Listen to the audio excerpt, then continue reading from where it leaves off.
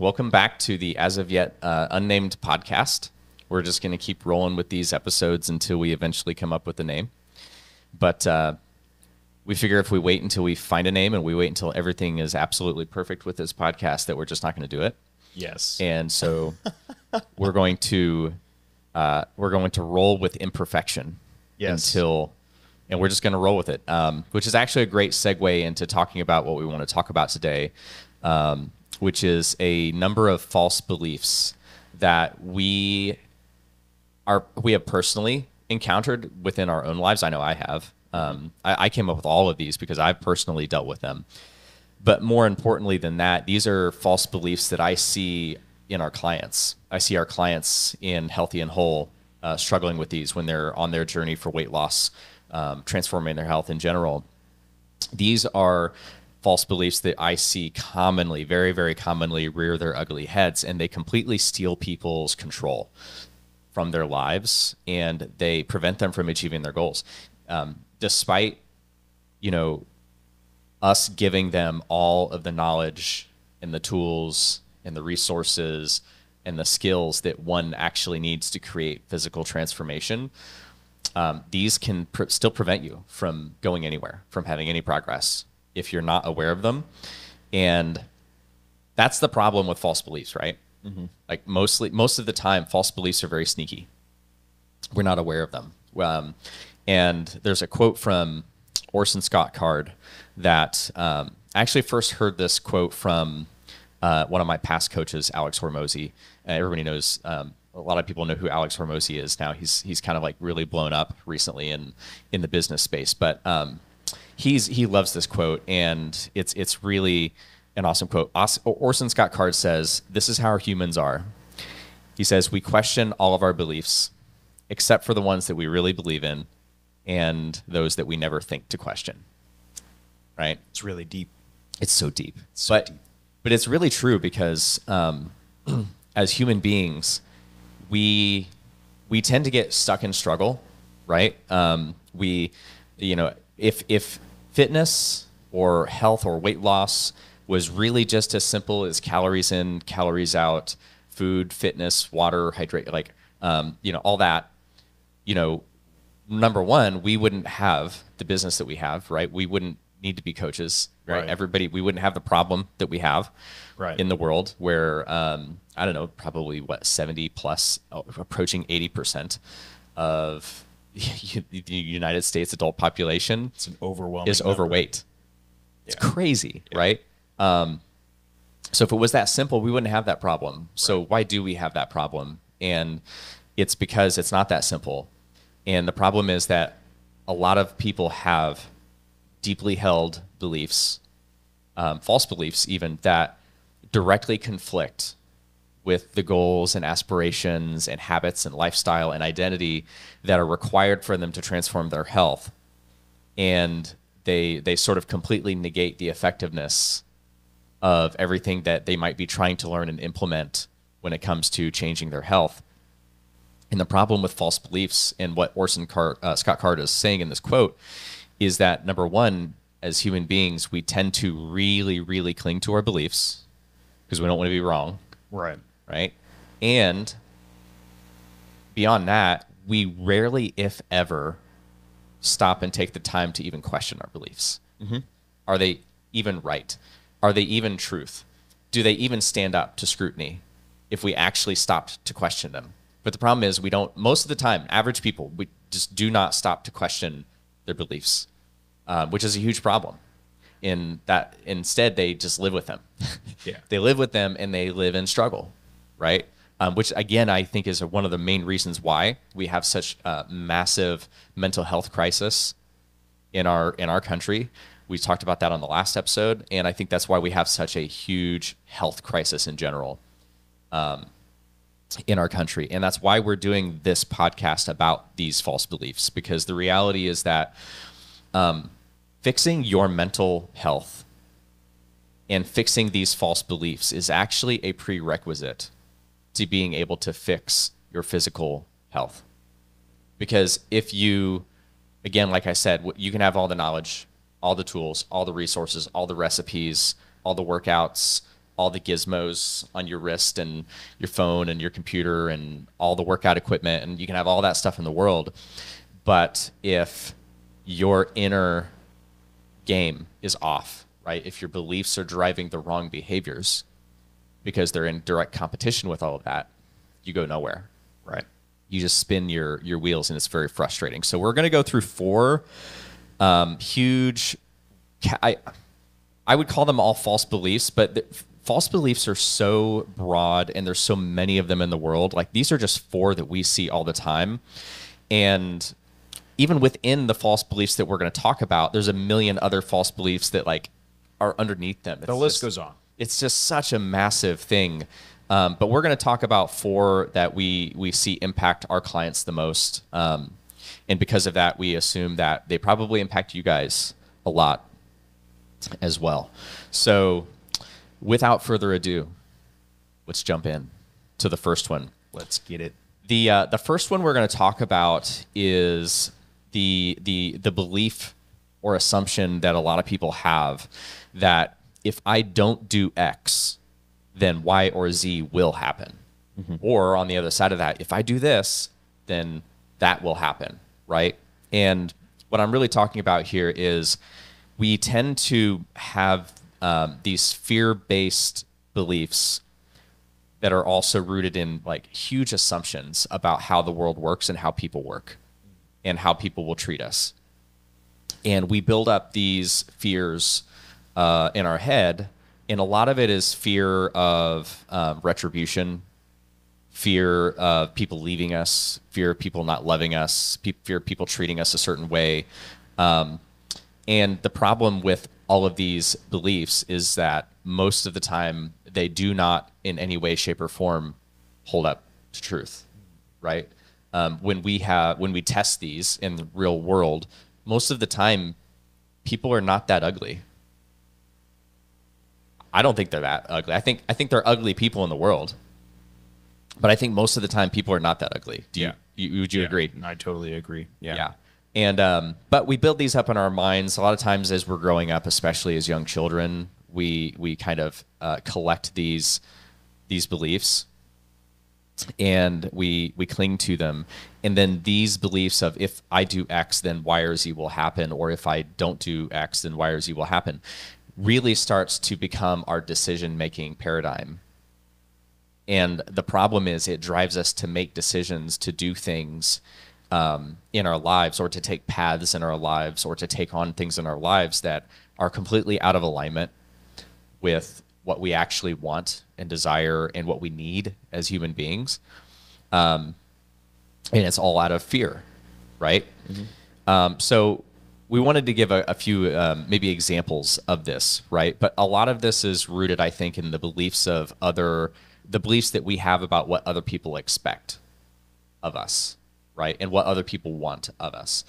And since we're kind of way off track with those, it drives the wrong behaviors, right? And again, it's coming out of most of the time fear of retribution or loss, belief that this is how people in the world works, but we really have to question it. So let's talk about an example of this. One of the examples that I see probably the most is, there are actually 2. The first one is boundaries. Yes, that's a big one.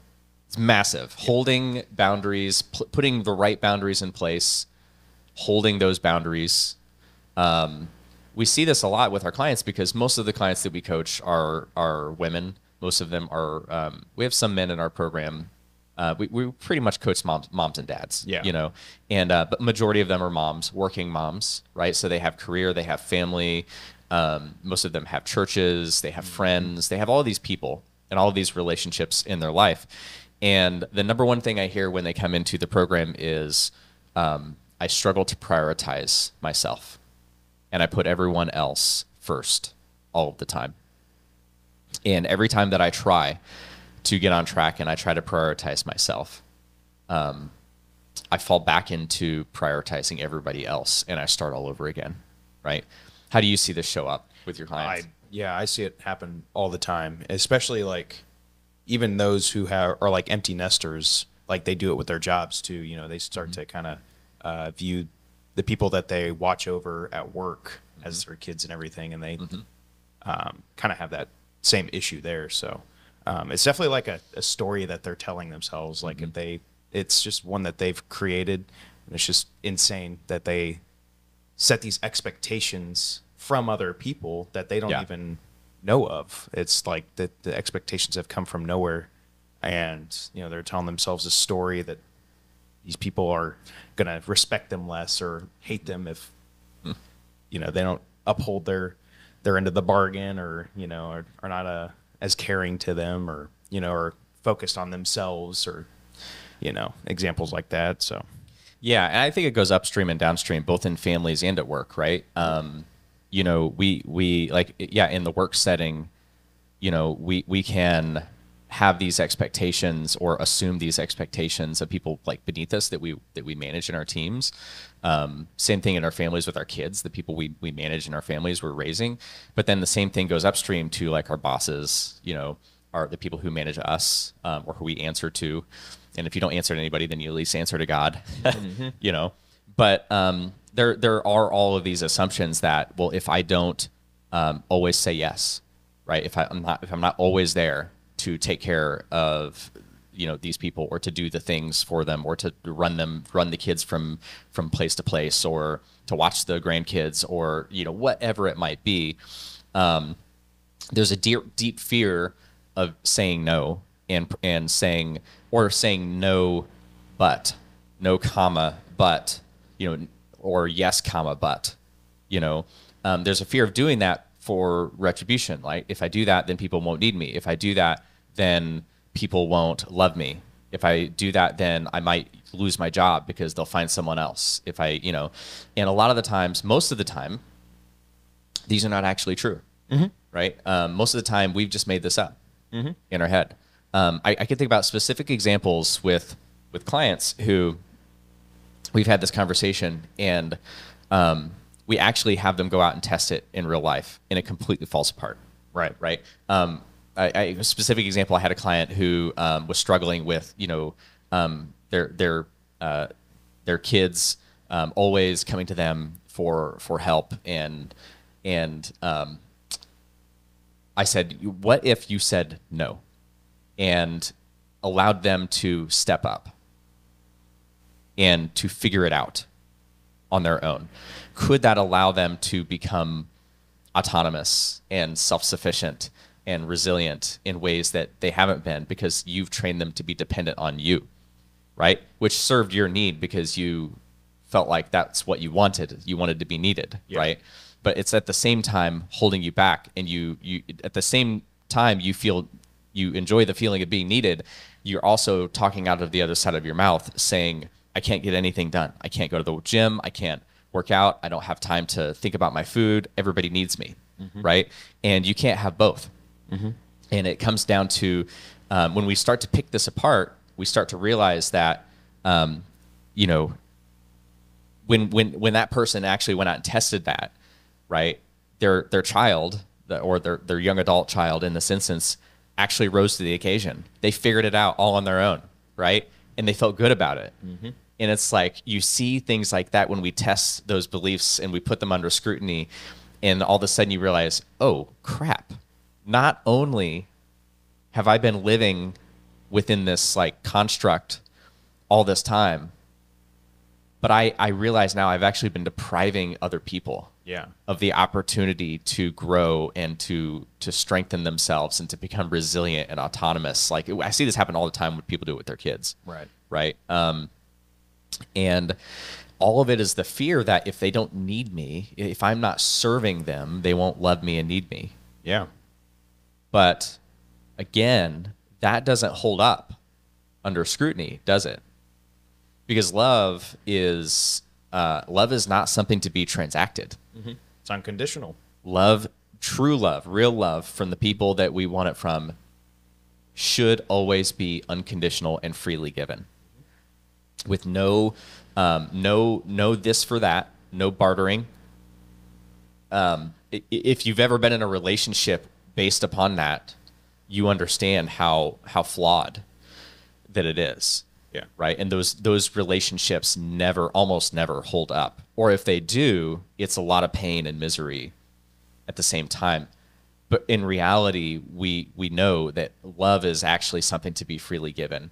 And when you start to question all of this, you start to unravel, the gunk that the box, break out of the box that you've been living in, and you start to realize that I've been making decisions and behaving in certain ways for the wrong reasons, right? And I've been living according to this false belief that I won't be loved and I won't be needed, when in reality, a lot of these people in your life already love you and they already need you just because you're you. Right. And it has nothing to do with the fact that you're going to watch the grandkids, or you're going to run the kids from place to place, or you're going to take on this project and that project and that project, and you're going to do all the things. When it comes to jobs, yes, there are other aspects there, but there also has to be, limits. You're one person, right? But really, you realize that at least when it comes to your personal relationships, right, the people love you regardless. Yeah. And in reality, they would rather you spend less time doing for them and actually spend more time doing with them. Yep. But the problem is, a lot of times as adults with kids and grandkids and stuff like that, I think the pitfall that we fall into is that we have trained the people in our lives a certain way, and they're not questioning it either. Yeah. So it's your responsibility to start to question it, and to start to say, just because I've always acted in this way is not the way that I need to continue acting and behaving. And I need to break this false belief, and so that I can start making the right decisions for the right reasons, right? Which is for the greater good of all. Yeah. Is what we really need to zero in on. Yeah. Not only are they limiting those people by, doing everything for them and not giving them the chance to have some independence, but in a way they're kind of setting a poor example. Depending on what kind of role they play in that person's life, whether it's a mom, a father, a boss, or like a mentor, if you were constantly not setting boundaries, healthy boundaries for yourself, and, constantly giving to others and spreading yourself super thin, what kind of example are you setting for other people in your life? So. Yes. Yeah, absolutely. And that's where it really is a huge conflict. Yeah. Right? Because we want to, we're telling ourselves that we have to do these things to be needed. But, like a lot of people come into our interview to join the academy, and they say, I'm here because I want to set a good example for my children. I want to show them what it looks like to be healthy. And I have to stop there and say, okay, but I'm going to challenge you. If we're going to work together, we're going to challenge you that it doesn't just mean teaching and showing your kids the example of how to eat or how to exercise. You can't do any of that if you won't start setting boundaries. And they need to know how to set boundaries. They need to know how to say no and not fear that they're going to lose and be, have retribution and all of that stuff. Right. So you've got to actually adopt the right kinds of beliefs so that you can pursue the right kinds of behaviors that will actually not just benefit you, but it'll benefit everybody. Yeah. When we set boundaries, bad things don't happen. Good things happen, right? Everybody wins when we set healthy boundaries, right? And that's the new belief that we want to replace that old false belief with, right? Is that when we set healthy boundaries, everybody wins.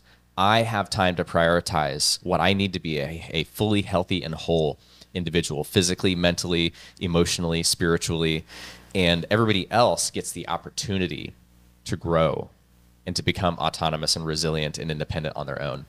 And then we can all just be together and be happy and healthy together. And we're not learning, these flawed sort of paradigms to live within. So that's just one example under this one. The second one that I think is really important, I know we took a lot of time on that, but I don't want to speed through this. The second one I think we really need to dive into, that we see a lot, because we work with a lot, like I said, a lot of moms and dads, but they're all working. Almost all of them are working moms and dads. And a lot of them they travel a lot, or they find themselves in specific environments with the people that they work with, whether it's customers, maybe they're in sales and they're in at dinners and eating out and going to like luncheons and conferences and conventions and doing all this stuff. Or even if they're just like teachers, or nurses at work, they're around specific people all day long at work, whether it's people who are their superiors at work, or they're just people who are their lateral peers, or it's people that are their direct reports.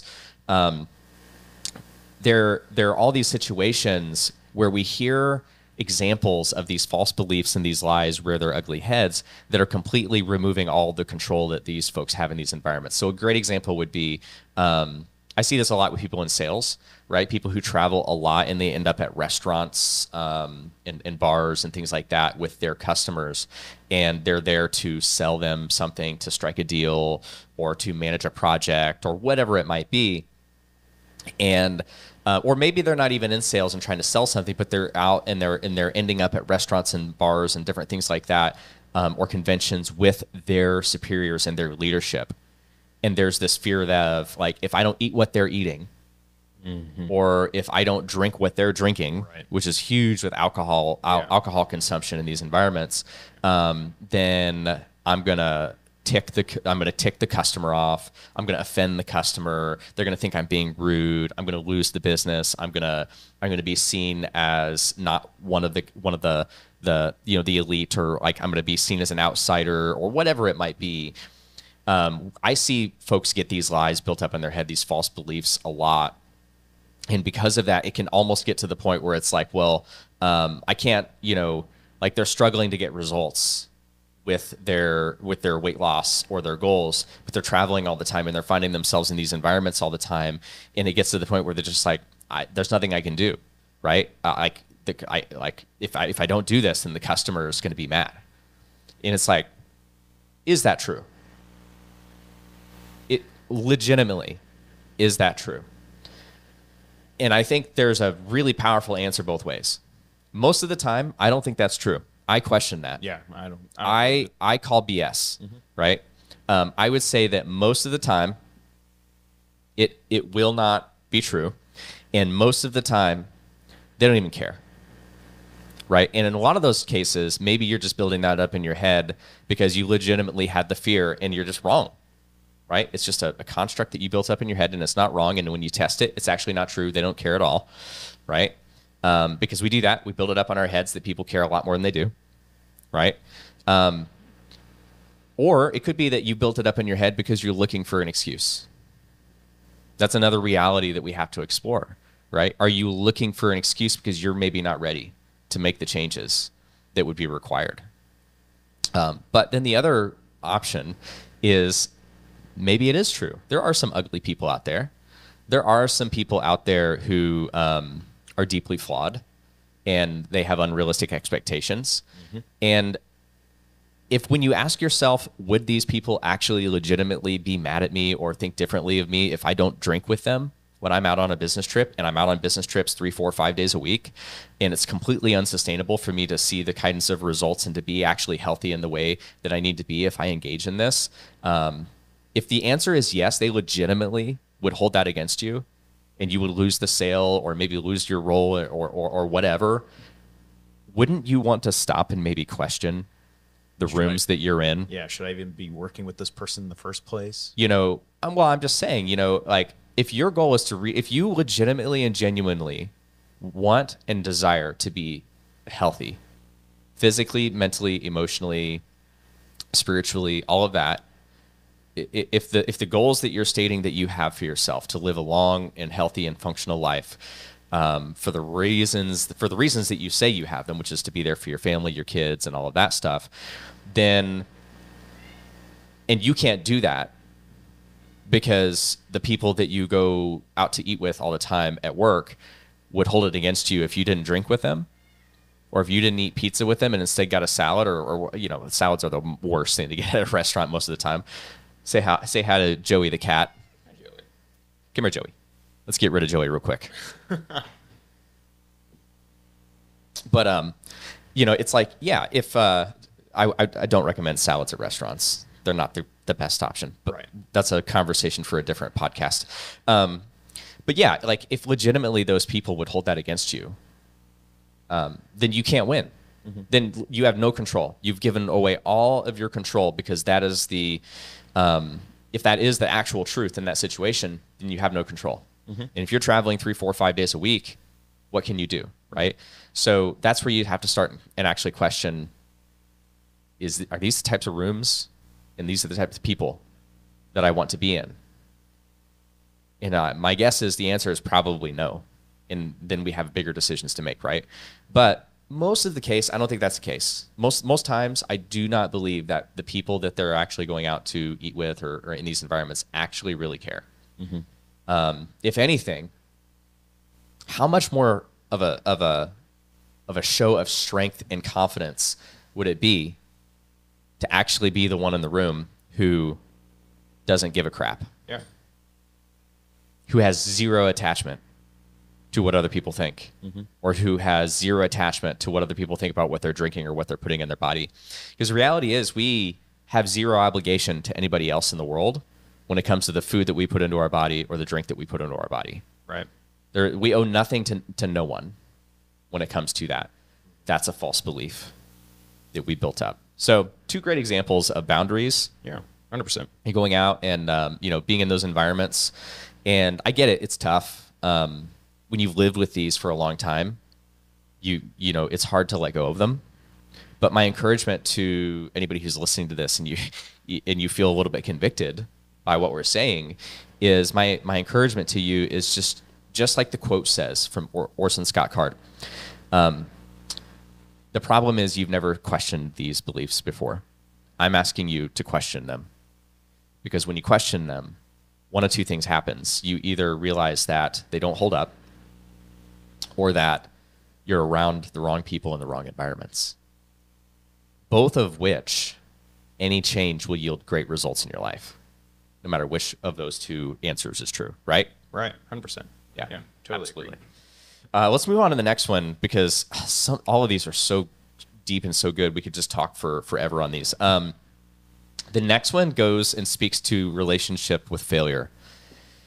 And it's the belief of, if I fail, I won't be loved, I won't be accepted, I won't be enough. Maybe I'll be alone. And nobody wants to be alone. But this speaks to the whole belief that failure is something to be avoided at all costs, right? You actually had I think a great, we had a good discussion right before we started. So talk a little bit about what you were talking about, how people associate, what people associate with failure, and what they could or should associate with failure. Yeah. It was actually something that I heard from Tony Robbins. He was talking about how people do things for pleasure or for pain. And, those decisions are all based on either avoiding pain or trying to gain pleasure. But most people, or actually everyone, will do anything to avoid pain more than trying to gain pleasure. And what a lot of people struggle with is that they associate failure with pain. And that, the failure is just like what everything that you said. Failure is going to lead to people not loving me, or me being, looking like an idiot, or, being an outcast, or, those specific pains. Whereas, when we were first discussing before the podcast started, it was successful people relate to pain as more of a learning experience, or they associate failure to a learning experience rather than pain. Yeah. So I think that's where the difference between, associating, the fear of failure, how both ends look at that, whether that's a successful person or someone who's just trying to avoid pain in general. Yeah, absolutely. I don't know. I think a lot of us, most of us, if not all of us, in our sort of our domestication, growing up in our younger, more impressionable years as children, young children, and then into like adolescenthood, we acquire a lot of these beliefs. Yeah, that too, especially through school. Oh man, school is like brutal. Yeah. Right. That's where I acquired most of my horrible false beliefs about if you the fail, world. you suck. Yeah, basically, if you fail, you suck. Even just like you think about our grading systems in school, right? It's really terrible. F failure. Right. And there's just we don't learn how to learn really in school in the way that I think is the powerful way. Yeah. We develop this relationship with failure where we truly believe that failure is just pain. Yeah. Failure is something to be avoided at all cost. That failure speaks to our weakness. And the other thing I think is that people just take failure deeply personally. Yeah. Right. Like if I fail, I am a failure. Yeah. Right. And nobody wants a failure. Yeah. Nobody wants to be with a failure. Nobody wants to love a failure. Nobody wants to be intimate with a failure. Nobody wants to marry a failure. Nobody wants to hang out with a failure. And so by God, we've got to avoid failure at all cost. Right. And here's the problem. Failure is a normal, unavoidable part of life. 100%. So if you're trying to avoid failure, you're essentially avoiding life, right? You are just sitting around, not taking risks, not doing anything of value, not producing anything of value because you're too afraid of failure. A fear of failure and avoidance of failure almost always equates to just completely being stuck, right? We see it happen with clients, and I know a lot of people out there will resonate with that, that their fear of failure keeps them stuck in one spot, stagnant, and they just don't know what to do with it, right? And the other horrible thing about this belief is that not only does it cause us to avoid failure, but the problem is we can't avoid failure. We're still going to fail. So if you have this horrible belief that failure is this horrible, terrible thing that speaks deeply personally to who we are as a person, right, and your value in the world, then now every failure that you accumulate, you actually collect those failures, and then you just carry them with you, and you constantly bring them back up when you're like laying in bed at night, and you play back through them, and what I can't believe I said that. I can't believe I did that. Can't believe I messed that up, and you don't actually pull any value out of them, but you collect them. And now what you're doing is you're collecting all of this proof in your mind of just how horrible you are and how incompetent or whatever that might be. So this relationship with failure, this false belief about failure, sets us up not only to not actually learn and grow and achieve and progress in the ways that we want to and achieve the things that we want to in life, but it also signs us up for a really horrible relationship with ourselves with almost zero self-confidence. It signs us up for a life of, like poor self-confidence and avoidance and misery, really. 100%. Depression, Yeah. anxiety. I think a lot of the depression and the anxiety and the mental health crisis that we experience now is really rooted. It's rooted in several things, but this is one of the big ones. Yeah. Right. Not growing, you're dying. If you're not growing, you're dying. And you can't grow if you're afraid of failure, if you're deathly afraid of failure, right? So this one is a huge one. So what do we do? Like, how do we reframe this belief into something that's actually turns failure into something useful? And that's what I think the most successful people in the world have done. When you stop and you actually start to study very, very successful people in the world, people who we might look up to as some of our heroes, who don't struggle in the same ways that maybe we're struggling right now. They're further down along the path of success that we want to tread down. You start to look at these people, you realize they have a totally different relationship with failure. They don't look at failure in the same way that typical people who are struggling in this way look at failure. They look at failure, like you said, they don't look at failure as pain. They might know that with failures and mistakes comes some element of pain, right? But they're also not turning around and just inflicting more and more and more pain upon themselves because they failed. They know it's necessary. They know it's necessary. They understand that the pain and the sting that comes with mistakes and failure is simply a signal. Yeah. It's a signal that there is something to be learned, a lesson to be extracted, a value to be extracted from this experience. And ultimately, because of that, they see it as an opportunity, right? A lot of people, that's why a lot of people in the business world, very successful people in the business world, don't struggle in this way. Because they're like very acutely attuned to seeing opportunity and recognizing signals. And they use that in their relationship with failure as well. So when they mess up, they could never build a successful business if every time they failed, they were just like, I'm a failure, I might as well stop. Right. So instead, in order for them to be successful and keep going and to achieve whatever they want to achieve, they had to figure out, how do I turn failures into something valuable so that I can keep going and keep going and keep going? And so now they've basically trained themselves and to see opportunity in failure, right? To see, and when you shift that, you turn that corner, well, now all of a sudden, if failure is actually opportunity, isn't opportunity something that we all want? Isn't opportunity something that we actually want more of?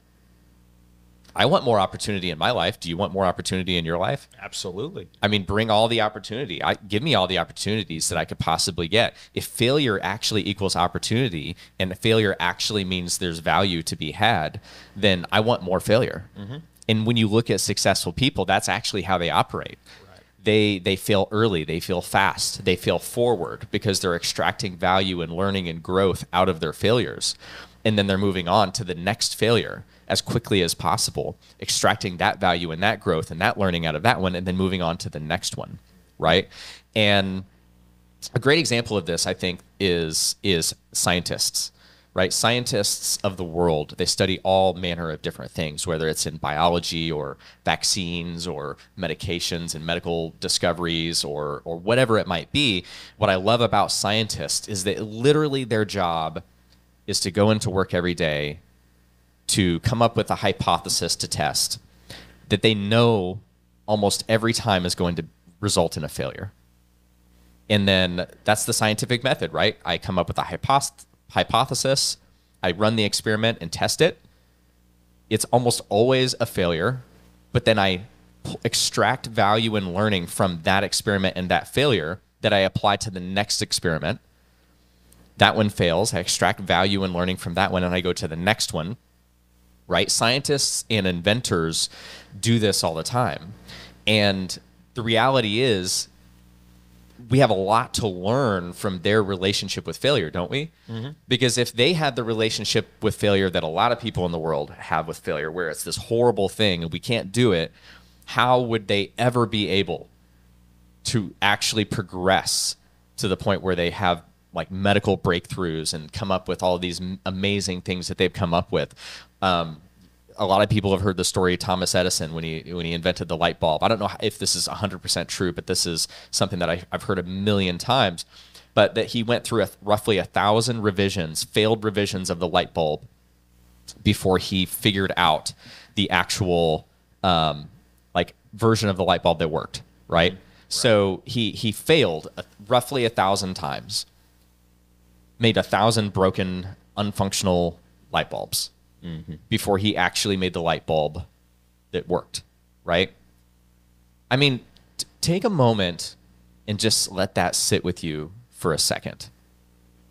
Most people don't want to fail once, and they will do everything in their power not to fail just even once in front of people. That man failed 1,000 times before he got it right. What kind of mindset does it take to be willing to fail 1,000 times before you achieve the breakthrough? Mm-hmm. That's an incredible and extreme example, but that's what I love about the scientists and the inventors of the world, is that they are so willing to fail because they actually could not be successful in their endeavors without failure, right? Failure is actually the key ingredient. Failure is actually the catalyst that creates the breakthrough, mm-hmm. right? And I think that is a golden lesson that we have to apply in all of our lives if we want to be successful in anything, and especially if we want to be happy. Yeah. Right? Because otherwise, like I said, we're just living in a life of kind of avoidance, mm-hmm. right? And I really wish our clients, that's the thing that we spend a lot of time with our clients at Healthy and Whole, trying to instill within them as well. Because I would say majority of folks who come into a coaching relationship with us are coming in with this relationship with failure. You see that with your clients? Yeah, 100%. The relationship with failure also kind of gets them in this terrible mindset of, you know, I'll be happy when I reach this, or I'll be happy if I look like this. And, you know, they're constantly putting off their happiness, and it doesn't make any sense. Like, you know, they're not happy with the process, or the fact that they're learning, and the fact that they're going to be there eventually.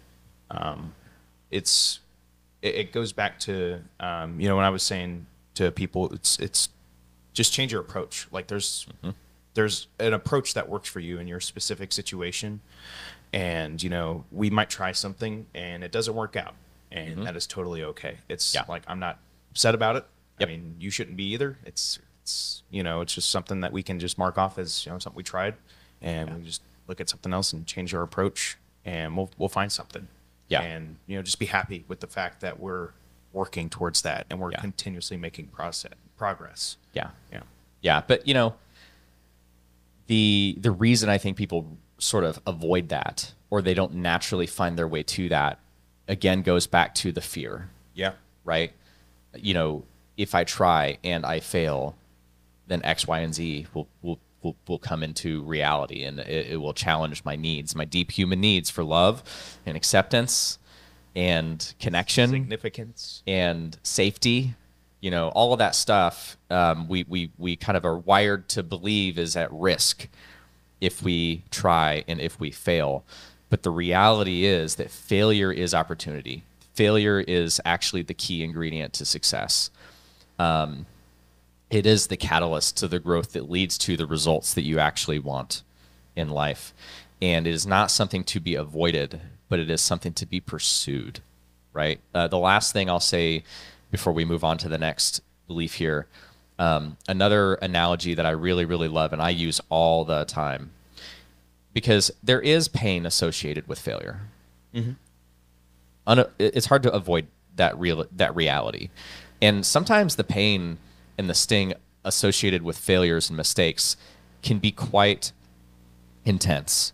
You know, I have made mistakes investing money into certain things that just didn't pan out. You know, this last year, in 2022, I invested $50,000 cash into an initiative that I thought was going to pan out a certain way, and it didn't. You know, we made a little bit of progress, but it didn't at all go the way that I thought it was going to be. And that was painful, man. Like, very painful to invest that kind of money that I took out of my family and our assets, and I invested it into that thing. And it would be easy for me as a father, as a husband, as a man to say, to go really dark and really negative with myself and say, man, like, how could you not know better? Like, why did you do that? What a waste, you know? But instead, I looked at that experience and I said, what value can I extract? How do I extract $50,000 worth of value and learning out of this experience? And I did, you know? And so the analogy that I love to end with here with this particular false belief is that failure, the pain of failure, is tuition that we pay to learn lessons in the school of life. So every time I experience a painful failure or a painful mistake, I immediately stop. I've trained myself to immediately stop and say, this is the tuition that I'm paying. What am I going to learn in exchange for this tuition that I'm paying, right? And if I can stop and understand that the pain is my tuition, and that I'm getting equivalent value back for that pain and that tuition, then I can now close the book on that failure and move on. And I can actually look back. This is really important.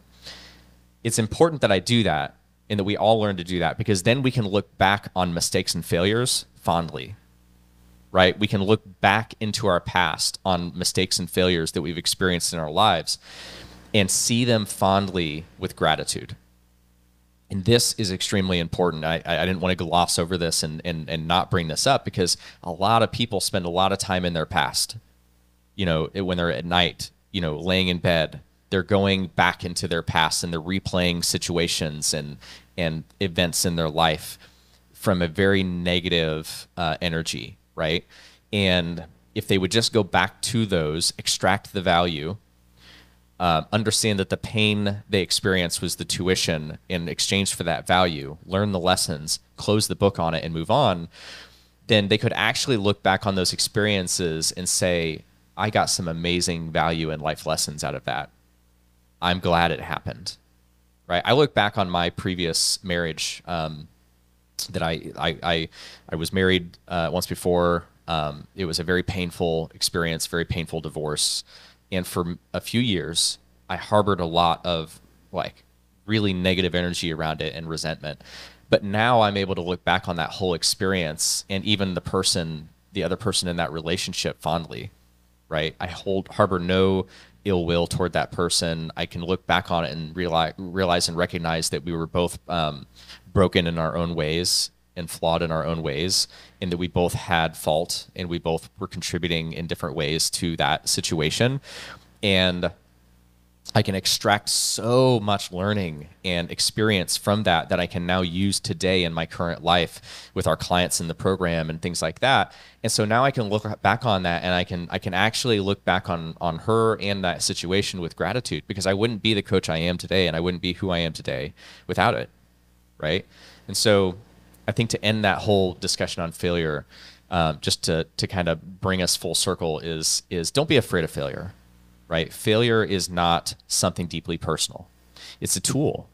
Failure is a tool. It's unavoidable, so we might as well use it. It's necessary. It's necessary. It's unavoidable. There's only ever been one person in the entire existence that I can think of, and his name is Jesus Christ, who probably never failed.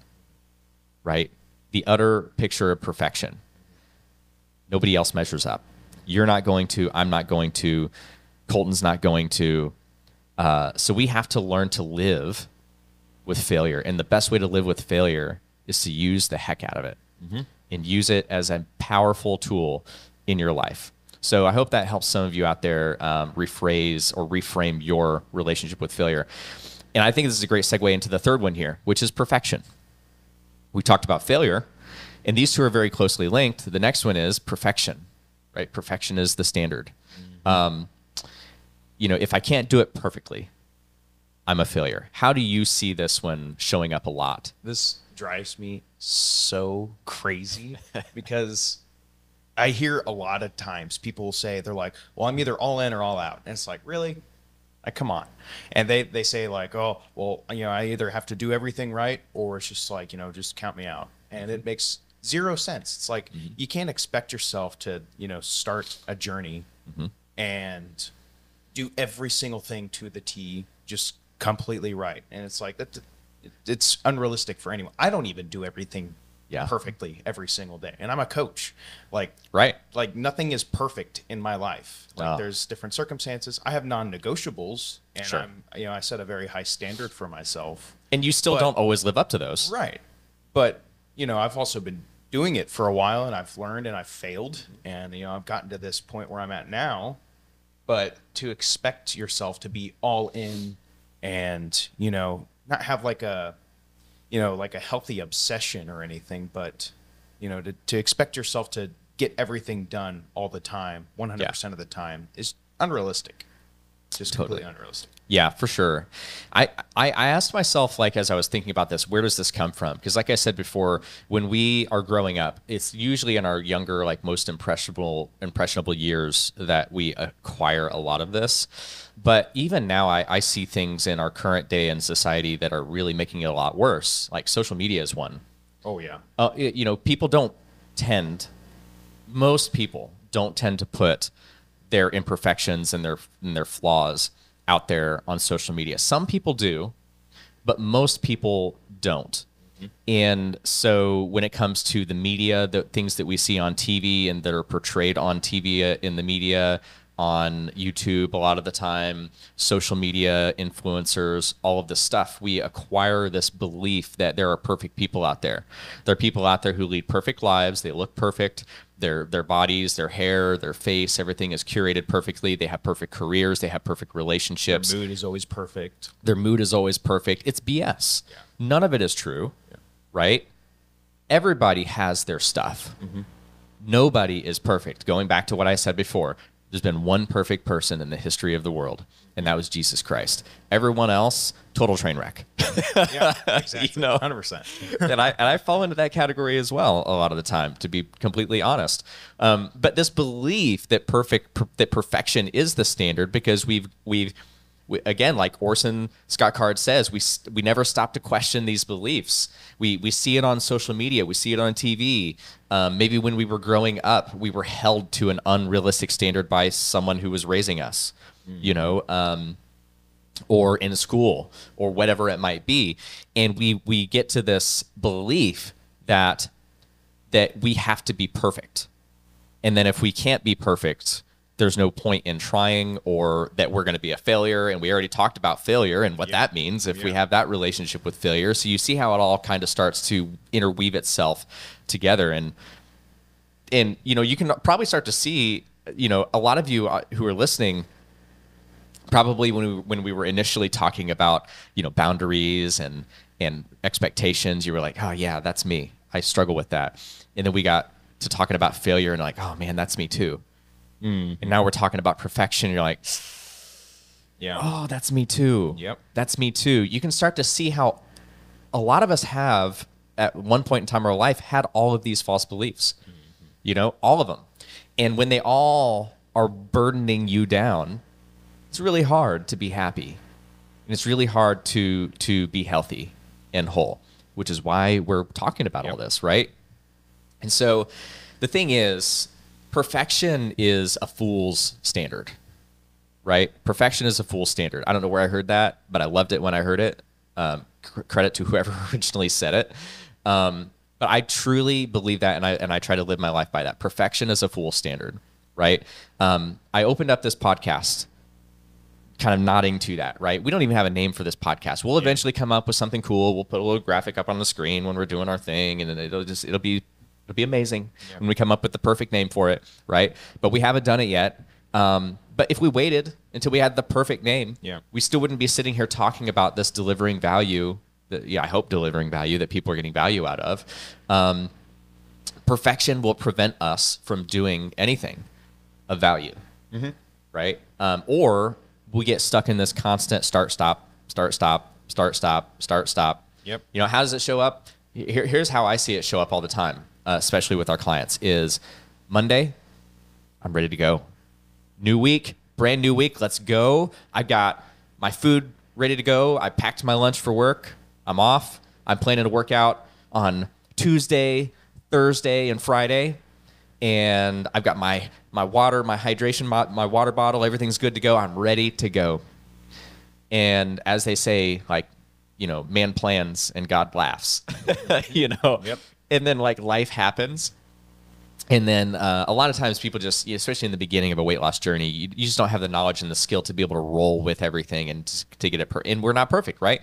We're just not perfect. So they make their first mistake. And normally it's at 10 a.m. on Monday, or noon, or maybe 3 p.m. on a Monday. And they're like, well, I already screwed it up. Right. I'll start next Monday. Yep. And so the whole rest of that day, they're like, well, I might as well just binge, or I might as well just throw in the towel for today. I'll start tomorrow. Or a lot of people just say, I'll start again next week, right? And again, you're trying to hold yourself to this image of perfection, when if you would have just, the moment you kind of had a little bit of a misstep at 10 a.m. or noon or 3 p.m., just gotten right back on track, you could have recovered. You could have finished strong, right? You still had 6 more days in the week to make it work, right? But you've got this false belief in your head that it's perfect. It's black or white. It's all in or all out. It's perfect or it's nothing.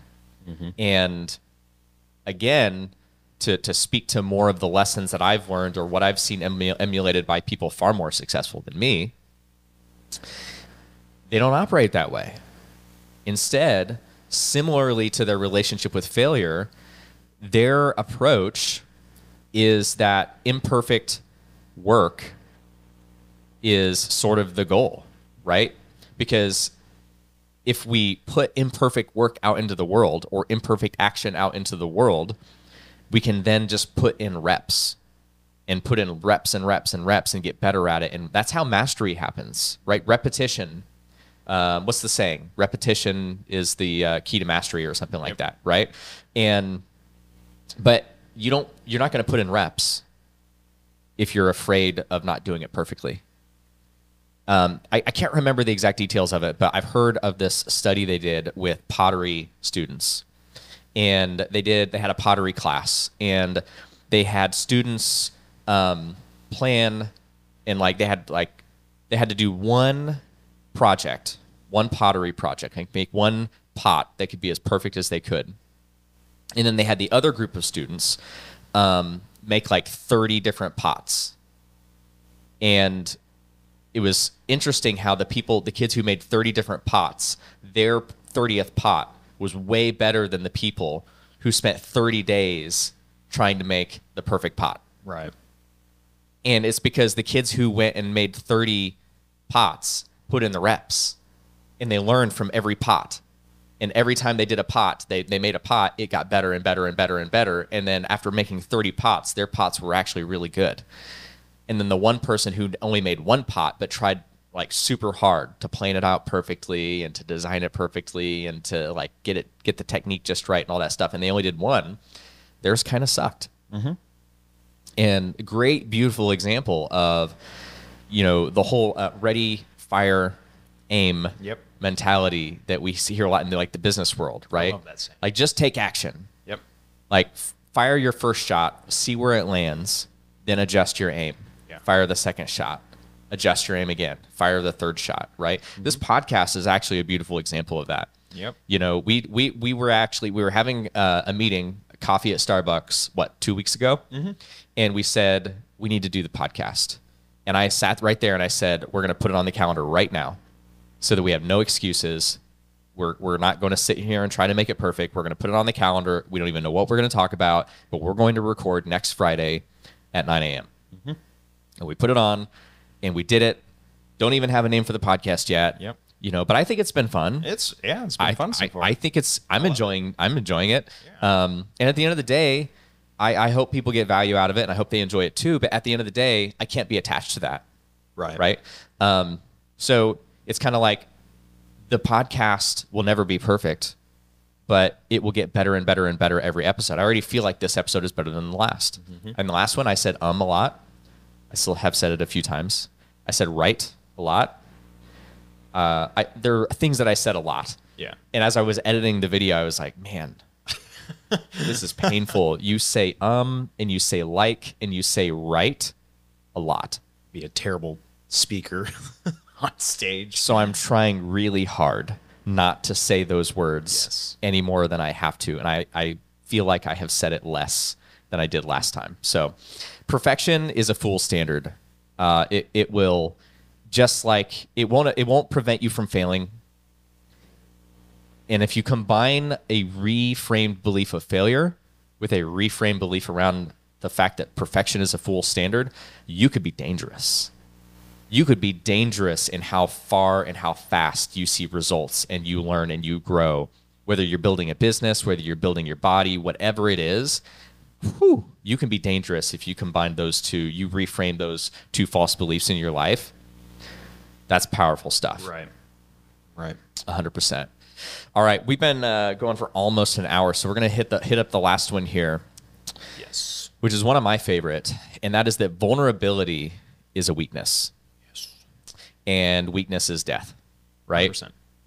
Vulnerability is a weakness. Weakness is death.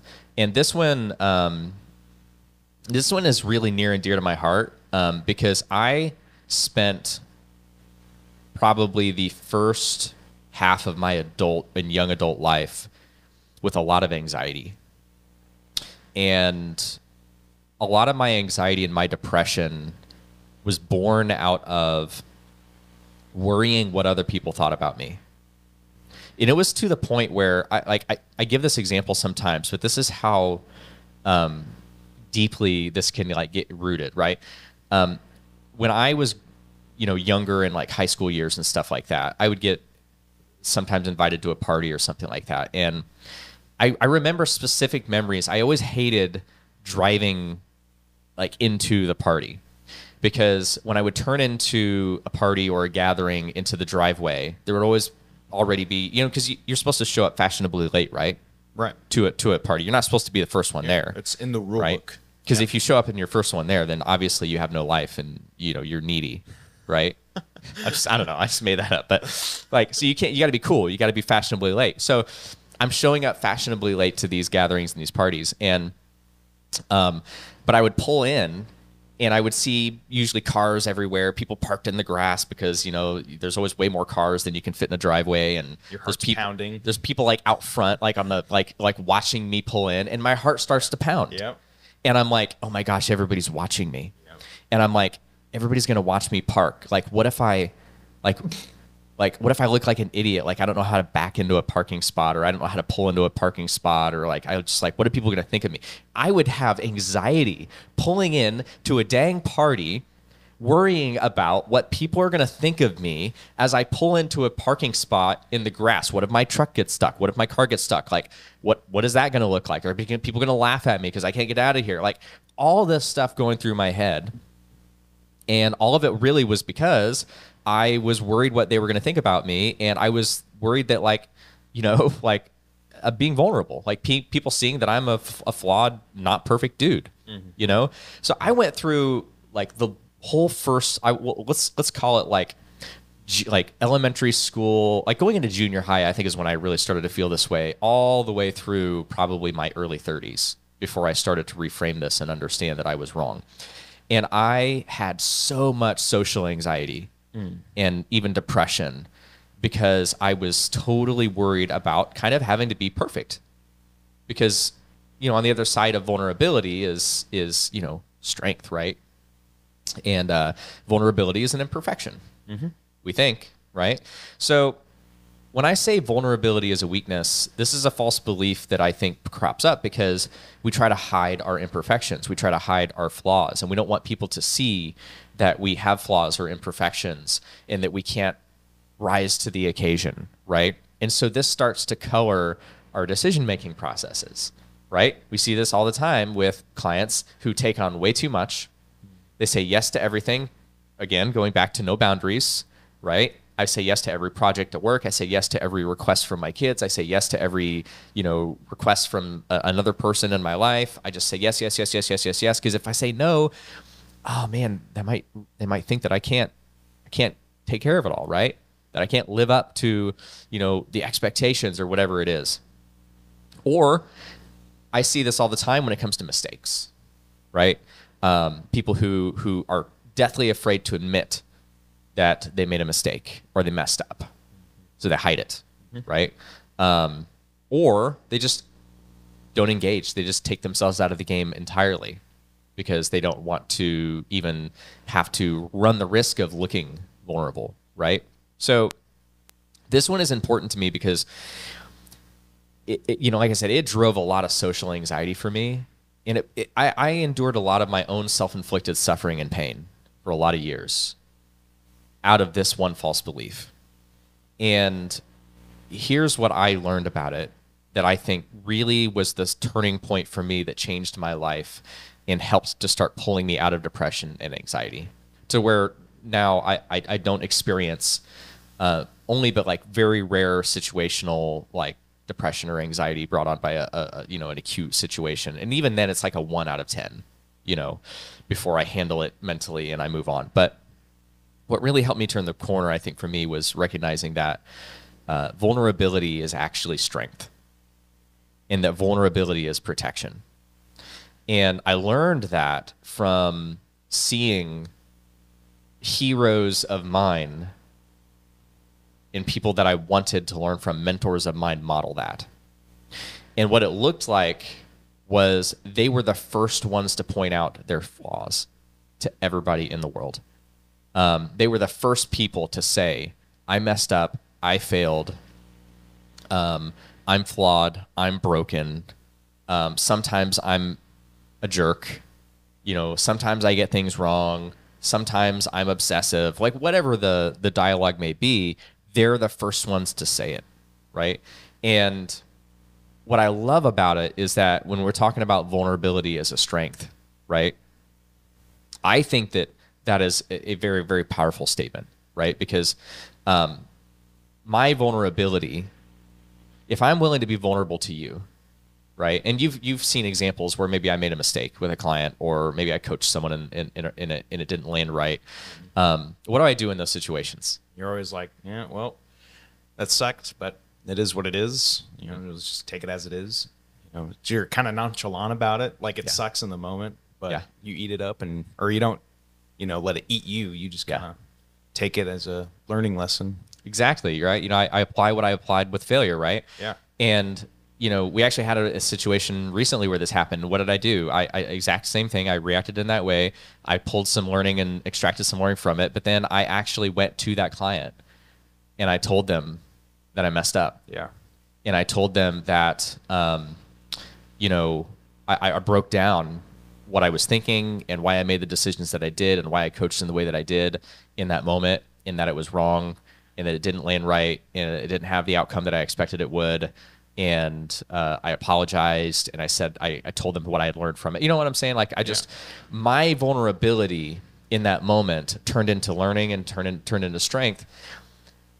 But what it did is it actually drew that client back to me. Yeah. It drew us closer, right? And with, social media being what it is and the whole perfect standards that are out there in the world, though we have these heroes that we see on social media and things like that, we also don't really oftentimes feel like we can relate to those people, because what they're putting out into the world, while we may aspire to it, we don't feel like we have much in common with that, because deep down we all know that we're broken. Deep down we all know that we are flawed and we are not perfect. And so what I love about vulnerability is that my willingness to share pretty much anything and all be completely transparent and open about I've been open with in social media and with the world, and with our clients and with anybody who asks about my struggles with drinking, right? I've been open about my struggles with depression and anxiety, my past marriage, just like anything. I'm willing to bear it all for others to see, because I think that deep down everybody else knows that they feel the same way in a lot of ways. And my ability to be vulnerable does two things. Number one, it draws people closer, right? Because they feel like they can be who they are, right? If I'm being who I actually am, which is a flawed, broken human individual, then you can be who you want to be. You can be who you need to be. You can just be you, right? You don't have to, if I'm trying to not be vulnerable, right, then you have to feel like you can't be vulnerable either, right? So if I'm trying to put on the image that I'm not a flawed individual, then you're not going to allow yourself to be that as well, right? And it just causes problems. See, it causes this void in relationships, right? But what I have learned is that when I learn to be vulnerable, my relationships, the quality and the closeness of my relationships with everybody in my life deepened, like, to a huge degree. And it drew a lot of people closer to me. And ironically, it repelled some people that needed to be repelled. Wow. Yeah. Which is interesting. Yeah, that's really interesting. Yeah. But the other thing I said is vulnerability is protection. And this one I think is just important, because a lot of people, when it comes to being vulnerable or admitting faults and mistakes and things like that, they avoid it because of why? Fear. Right? Fear of what? Fear of failure. Fear of failure. What does failure mean? Failure means pain. Failure means pain. To some people. It means I won't be loved. Yep. I won't be enough. I may be alone, right? There's a lot of things that, again, go into that. But what I love about being vulnerable and being quick to be vulnerable with people and totally open and transparent with people all the time is that nobody has anything to hurt you with when you lead with vulnerability, right? When I am the first one to admit and to tell everybody without shame or guilt, but just honesty and transparency and truth, that I struggle with drinking at times, right? Or that I sometimes mess up as a coach. I read the situation wrong, or whatever it might be, or sometimes I'm in a funk and I'm a jerk Yep. You know, Sometimes a little too abrasive. sometimes I'm too abrasive. Sometimes I'm too hard on Lachlan, my daughter, or sometimes I'm insensitive with Joni. Like if I'm the first to admit those things, nobody can hurt me with them, right? Because I'm not trying to hide them, right? I'm not afraid of being found out. I've told everybody who I am, and everybody knows that I'm a work in progress. Everybody knows that I'm not perfect. Now I don't have anything to live up to. Everybody knows that I'm just a dude who's learning every day and failing from experiment to experiment, and knows that I am broken and flawed. So I don't need anybody else to tell me that. And if they did, that's okay, because I've already told them. So that's the beautiful thing I think about vulnerability is when we've reframed this fear and this false belief that vulnerability is a weakness, and we understand that it's actually a strength that draws people closer to us and that actually protects us, then now all of a sudden we don't want to avoid vulnerability. Now all of a sudden we actually pursue vulnerability in the same way that we can actually start to pursue failure, and that we can actually start to pursue imperfection. You're starting to see a trend here, aren't you? Yeah, they all connect in some way, shape, or form. Right, they all connect, and it's here's a great thing I think to start to wrap this up and summarize all of this with is when you start to see the pattern that we acquire these false beliefs that cause us to avoid a lot of these things, right? We avoid setting boundaries because of these false beliefs and their fear-based beliefs. We avoid saying no or holding our ground, and we avoid holding our values in certain situations, like when we talked about those who travel a lot and feel like they need to eat or drink a certain way, right? When we stand by our values and we hold our boundaries, good things happen. But our false beliefs teach us to avoid them, right? Same thing with failure. Those false beliefs teach us to avoid failure when failure is actually the catalyst for growth. These false beliefs teach us to avoid imperfection, avoid putting imperfect work out into the world. When actually imperfect work and imperfect action is the fastest way to learn and to grow and to put in the reps and to be successful.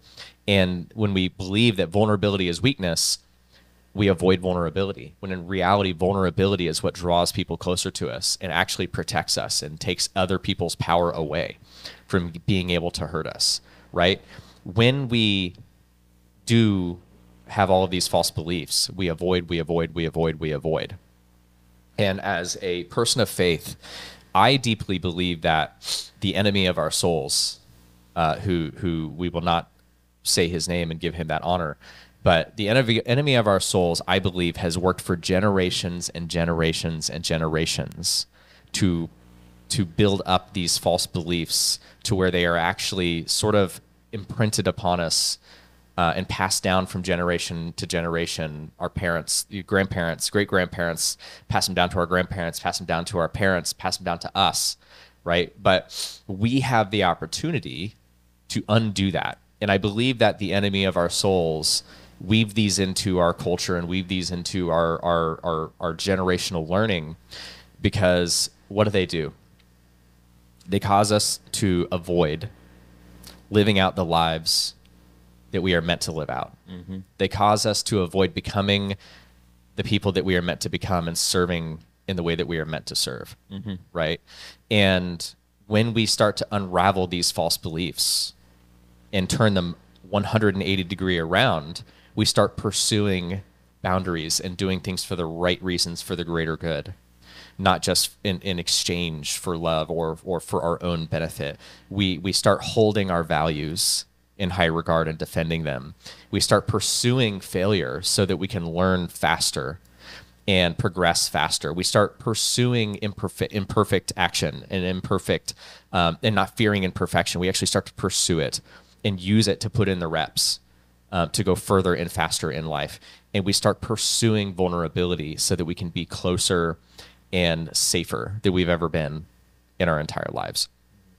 And so I think that is the real goal here, is to no longer fear these things, but to turn them completely on their head and bring yourself to a place where you can fully acknowledge that though you have held these beliefs for probably many years, if not decades of your life, and they have not served you, but they have held you back and even imprisoned you, that it's never too late to stop and to question them and to turn them on their head and to move forward. And you have any last thoughts as we kind of round out this discussion on false beliefs? It's definitely something that I've struggled with. I think in a different sense, though, like vulnerability, to me, I've always had a hard time kind of like opening up or, feeling like a burden in some situations, which can kind of, it comes back to what you were saying, like, makes people feel like they can't be open and honest with you whenever, you're kind of a closed door or silencing or suppressing feelings or certain, moods in situations or, thoughts that come up or things that, you've gone through. Yeah. And, it can kind of cause relationships or, even as a coach, it can kind of dampen those relationships. Because they feel like they can't say those things around you or, they have a perception of you that you don't have those same problems. Yeah. So, I totally relate. And definitely something that I'm still working on to this day, but, just being vulnerable about my vulnerability. So I love it. Yeah. I totally resonate with that. To be fair, to anybody who's listening, I still wrestle with all of these. Oh, yeah. Just because I'm on this podcast talking about these does not mean I have reached this stage of my life where I never fall prey to these. Again, I'm a flawed, broken, imperfect human being who's just on the journey, to learn and to put in the reps with all of these. I still fall prey. There are still moments where I let my guard down and I find myself sort of back in some kind of mode when it comes to these. But the whole purpose of us bringing this to everybody in this particular episode is to create awareness, is just to open your eyes like someone opened my eyes and your eyes so that we can be aware. Just like Orson Scott Card says, so we can actually start to question the beliefs that we have and maybe not cling so tightly to some of the beliefs that do not serve us and have not served us, and to actually start to question them and to start to actually like ask ourselves, why do I do some of the things that I do? What's driving that? And how can I dig a little bit deeper and reframe some of these false beliefs so that I can make more meaningful progress towards the life and the identity that I want to live. That I can be more consistent with my habits and my food and my workouts and my nutrition and all of that stuff without all of this getting in the way. Yep. If If you're creating a story, you might as well make one that serves you. That's true. Might as well. 100%. All right, guys. We're, I don't know how long we went, about an hour and a half here. So great discussion. And we're going to end it here. If you're watching this on our YouTube channel at some point in time, we would really appreciate if you found this valuable, if you would please hit the like button and hit the subscribe button. And that way you get notifications when we release new episodes. And I don't know, I'll probably put links down below in the description of our other social media channels if you want to follow us there. And outside of that, we will see you guys on the next episode of the Unnamed Currently podcast.